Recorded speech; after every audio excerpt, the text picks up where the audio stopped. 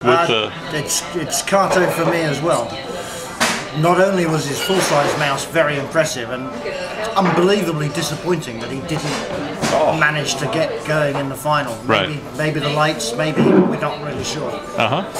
We're expecting to find out one day.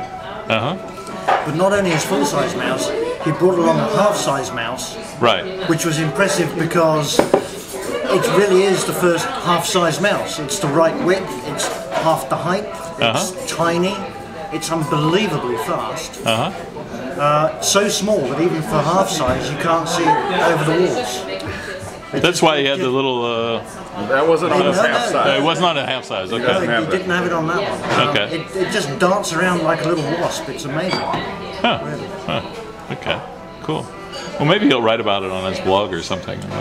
There is some stuff up about it on his blog. No, but after this, maybe he'll disclose what problems happened with the last run or something. Oh, why it didn't go, I don't know. But it was, everybody's building up to this, and these two mice where it was, I would have put money on Kato winning. I was thinking it was, If you'd seen it run, it's just so quick. And then, as Dave said, Beng was that close.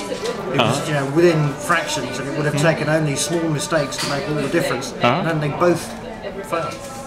It was unbelievable. How about you? What was really interesting for you this trip? I think the overall performance level has just been phenomenal. It's,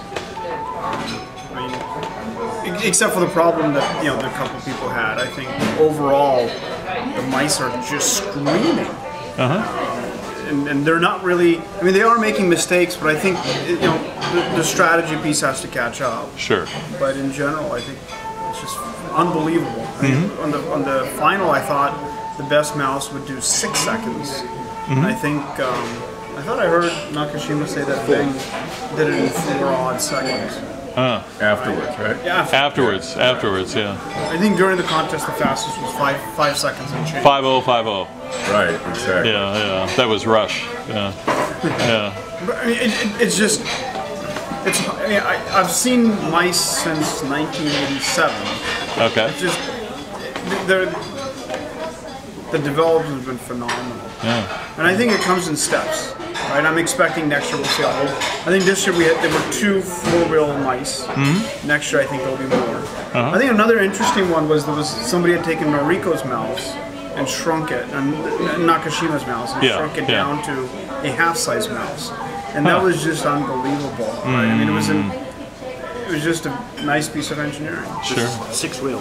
6 wheels. Yeah, 6 wheels in half size. The suspension. Nakashima one with the whole kick. Yeah. Very familiar with that. Very familiar with that. That's an exact half-size copy. With the suspension. And it's got the kick-up things there, the lot. Unbelievable. Unbelievable. It moved, right? I don't think it got to the middle. It did not get to the middle. It did not get to the middle. Okay. Yeah, but it was moving. It wasn't flawless. I think also Nakashima doing the maze in 8 seconds with this big old thing on top. I love Mappy. Mappy was one of my favorite. It was my favorite arcade game. Oh yeah. So it was fantastic. It was an arcade game? Yeah. It was, the Mappy was a little policeman, I think, or Well, we think he would of jump it up and down, and I mean, they made that wheelchair vehicle early on to popularize the contest, and they had Mappy on it, and he had a pin on his tail, and he would pop the balloon. In the States, there was a woman named Susan Rosenbaum.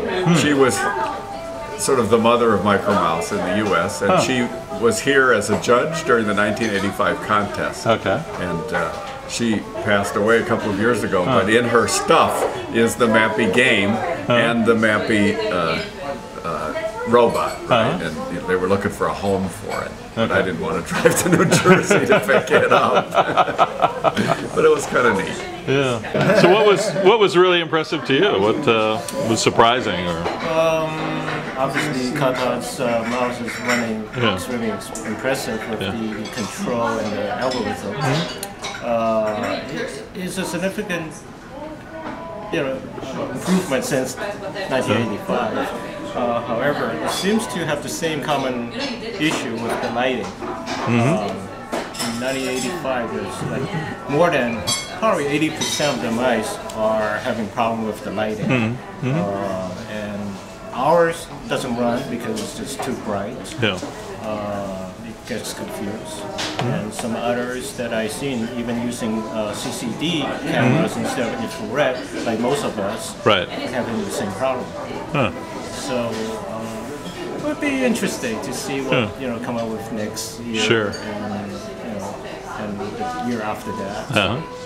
If anybody could eliminate the need of maintaining the cleaning the wheels, right? Everybody's kind of every run, right? Or adjusting the sensors. If there's anybody that come up with algorithms that actually automatically adjust to it, that would be cool. Yeah. Great.